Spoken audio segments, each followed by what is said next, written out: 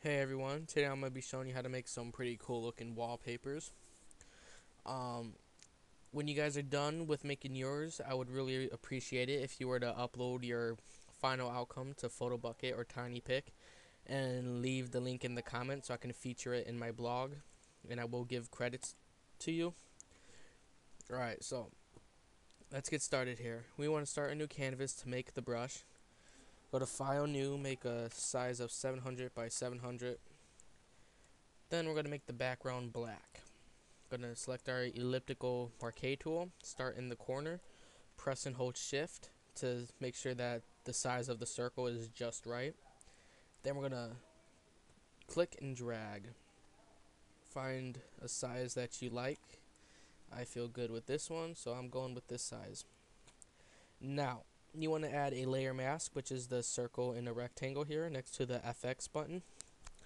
A layer mask just deletes anything and everything that's outside of what is selected. Then you want to set the fill of this layer to 50%, not the opacity, because we're going to be adding a stroke onto it and we want the stroke to be a solid color. So set the fill to 50%, then you want to right click on your layer, blending options, stroke, size 10 pixels, position inside, and color black.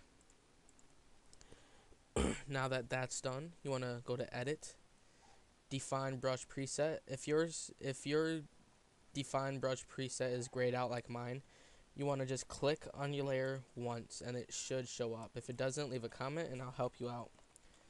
Name it bubbly bunch of numbers. Alright, now you can close this or save it for later use, and you want to open up a new canvas. You have to keep in mind now when choosing this size if yeah, that didn't make sense, but if you're going to be giving this wallpaper out to friends, you want to make sure that the size is big. So let's say I'm giving this out to that douchebag William, aka Lunatic, 1920 by 1200. And this will give a good enough size no matter what resolution this guy is using. And you don't have to do this, but it's a pet peeve that I have. I name all of my layers. So in case I want to go back and look at what I was doing, I know what layer is which. Then I'm a color in this layer a nice dark color. Yours doesn't have to be dark. Do whatever makes you feel good. Alright, I'm gonna fill this in. Alright, so far so good. Look at that, nice little black background. I'm gonna make a new layer for the bubbles. Name it large. I'm gonna swap out the color, so the main foreground color is white, and I'm gonna click on the brush tool. Now, the brush that you made should be all the way at the end of your preset list, like mine is right here.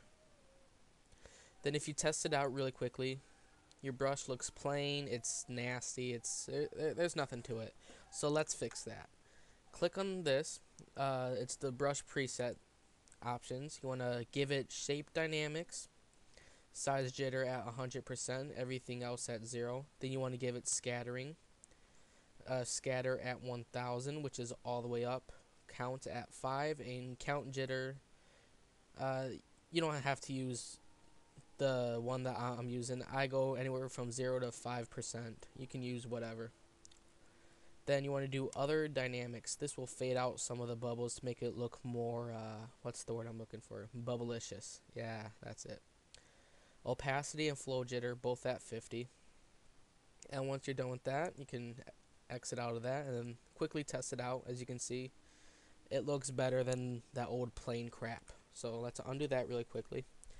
Now, this part is all about preference. Just click a few times.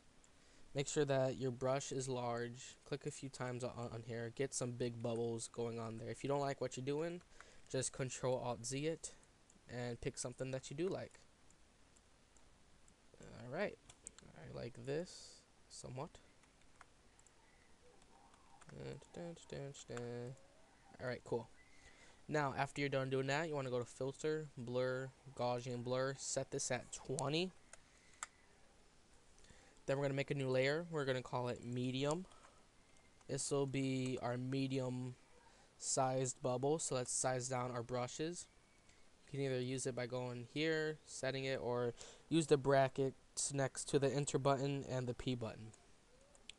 So I'm going to just do the same thing, randomize it, do whatever makes you feel good. Click, just do a few single clicks. As you can tell, I'm a little lost. Alright, so now that you got what you like,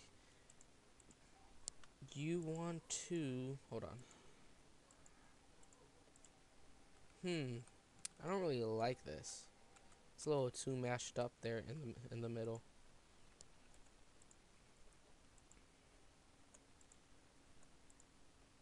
Alright, that's better.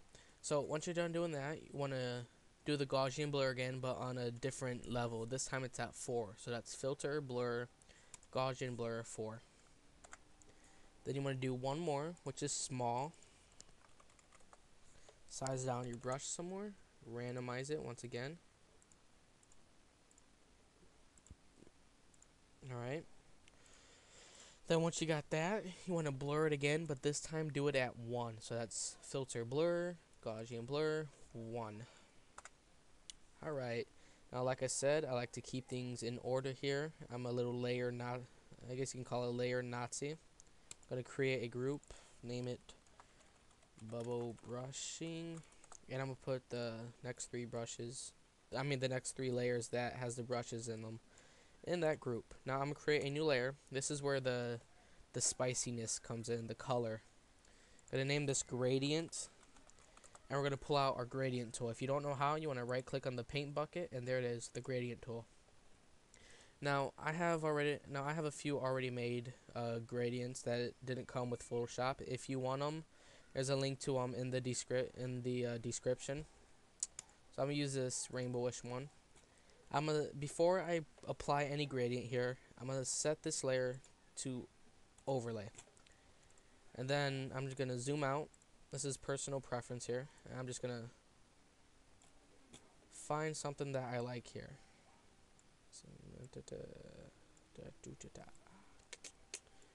Alright, I'm down with that. Once you find something that you like, you can mess with the blending mode. See if there's anything that looks weird or looks pretty pimpin', I guess.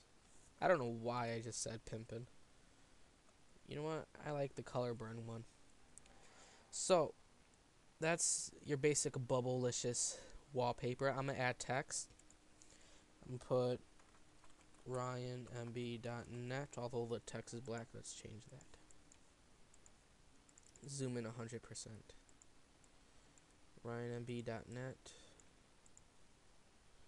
Put this at around 48. There we go.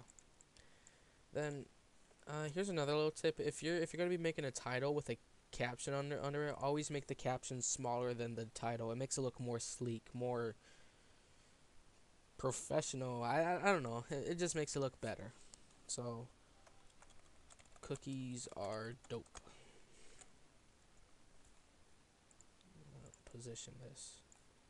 Make it smaller, about 24. Let's make it a little bit smaller. A little bit too big for my taste. Cookies are dope. Alright. I'm gonna add a little style to it. Stroke. Black. Drop shadow. The opacity down. Then a gradient. This is just me messing around here. So that's basically it. If you have any questions, leave a comment. I'll help you out. Be sure to visit my blog. If you want your outcome featured on my blog, upload it, then link in the comment, and I'll put it along with this tutorial.